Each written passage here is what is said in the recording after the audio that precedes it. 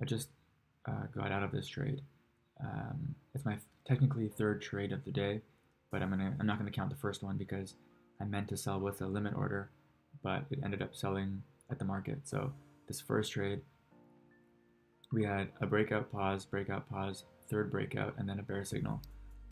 Um, I thought if this was a reasonable buy to close, and after this bear bar, there'd probably be sellers at the high close. So I place a limit order to sell at the high close with a stop, a measured move up from the signal bar. So I didn't think we were going to break strongly up for another climax. I got filled there and then scalped out for 10 cents and missed this whole thing. I know I was actually supposed to sell below here, and if I hadn't sold the high close, I probably would have sold with a stop order below there. Obviously, I wouldn't have caught this. I would probably scalped out for 20 or 30 cents. But because I sold higher, we already got the move down, which is the first move I was looking for. So I already scalped out for 10 cents, and then I didn't sell again. So I missed this whole move down. And on that one, I sold 60 shares at the high close and made $6. And then here just now, we had the third push up here, breaking above this high, and then bad follow through. So I sold that high, betting that we wouldn't get a strong breakout to the upside without pulling back first. So pretty much betting on a retest of the breakout point. So I sold that high and then scalped out with 10 cents. But I only sold 30 shares there because I was willing to add higher. So so $6.60 on the first trade, and then $3 on the second trade. So up 960 today.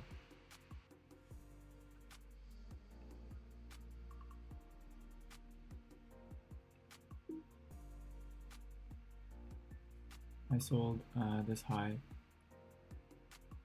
It's the third push up, consecutive climaxes up, and at the measured move target from the low of the day to the prior high of the day. So this breakout point, consecutive climaxes from there at the measured move target from there, and 3 pushes up here on the last climax.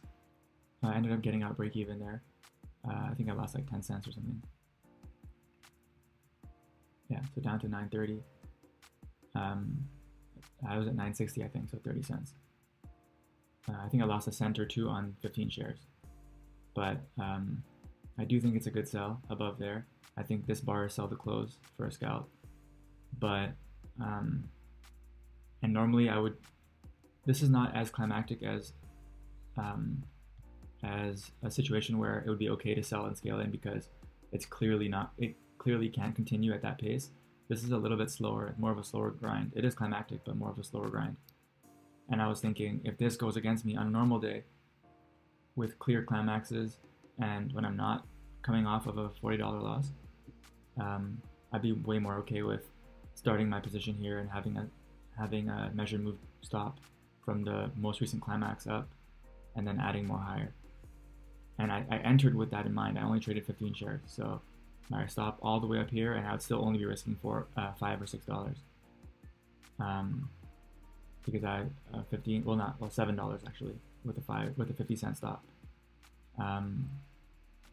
So on a normal day that would be okay and adding in higher after 3 pushes up and consecutive climaxes.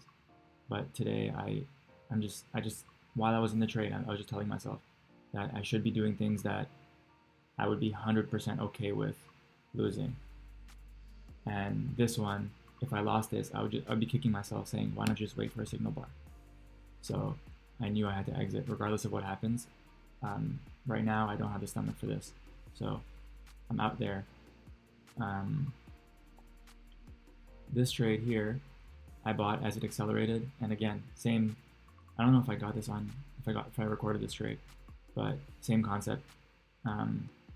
It was accelerating. I was buying because it's breaking out of a tight bull channel, and breaking out of the high of the day. But I was thinking again, if I lose this, this is something I like to do, but I was thinking if I lose this, I'm gonna be kicking myself saying you should be waiting for more certainty. So I got out here break even, got out here break even. So I just need to wait for trades that look clean and sell with stop entries for now.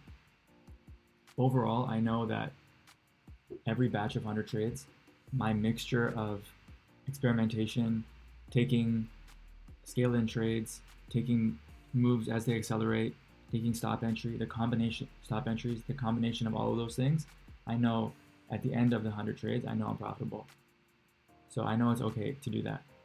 But right now, when I'm feeling a little bit hesitant, a little bit jumpy, and coming off of a loss, these are the times when I have to be a little bit more careful and worry more about protecting capital and more mindful of the risk and not as much about how much I can make on a particular trade.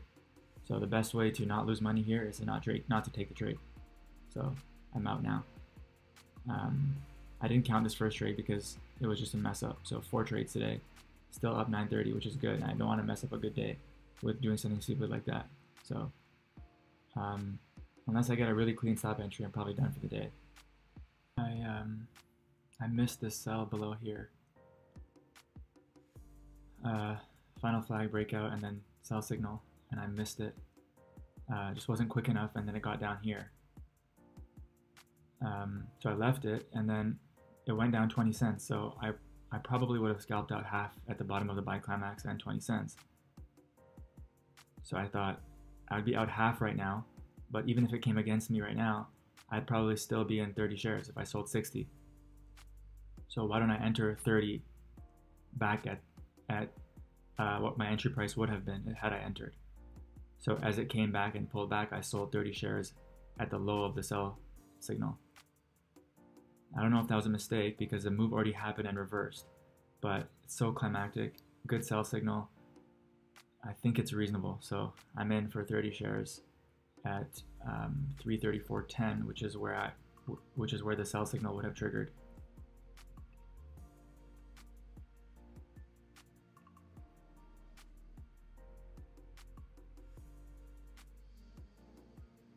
This is one where it would suck to lose, but I don't think had I shorted below here with 60 shares, I probably would have scalped out. That's what I normally do, of 30 shares, but I would still be in 30 here, and I wouldn't have exited above this. So I would still be short technically. Even if I got the trade I wanted, I would still be short. So if I get stopped out, that's fine. The only downside is that if I entered on the real entry here, I would have already made 30 shares times 20 cents. I would have already made $6. So I would have more cushion. Right now I don't have any cushion. So if I lose this, I'm probably back to 0 on the day.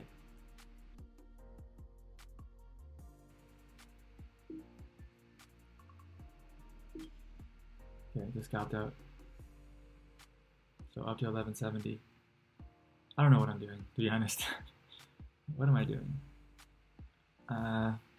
Tough day. Like, I mean, easy if you just bought and held. But waiting for a trade takes a lot of energy, more than I thought it would. Because every bar that you're looking to enter on is a potential trade, so you have to think through all the possibilities on every bar.